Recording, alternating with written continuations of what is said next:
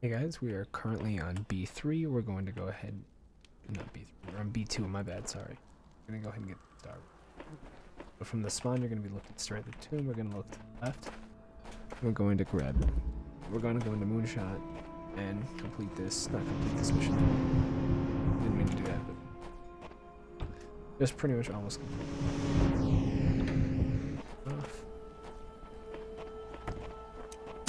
If you, there's a little, doing that, there's a little, it's not a bug, but just like a, I guess a hidden thing.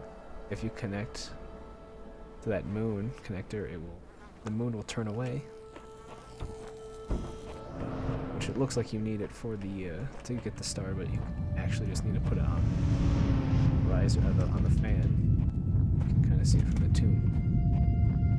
Alright, now we'll head into the tomb in order to complete the star. We need to get the two connectors and the jammer out of the tomb. So go ahead and just complete the mission until we can get both jammers. So sorry if I'm just like running through it quickly, but I'm trying to get the jammer out of here. Or not the jammer, the connectors. Now the second jammer, what we'll go back and do is we'll connect everything. These first two at least. It's my phone, sorry.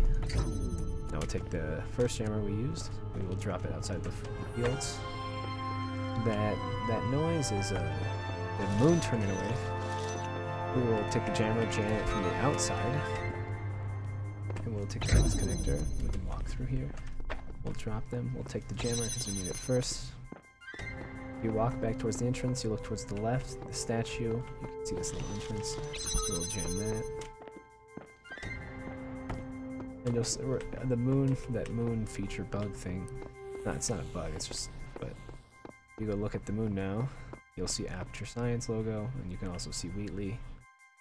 And you can see that, oh, you can still get it, I guess. But, alright, you can do it. You know that. Amazing, actually. I could do it this way, whichever way you want.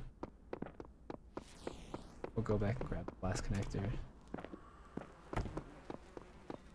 We'll head right back in there. We're gonna take a left this time.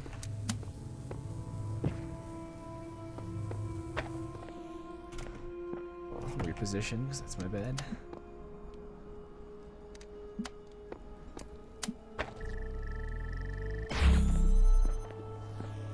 I guess there's two ways to do it, and here's the star.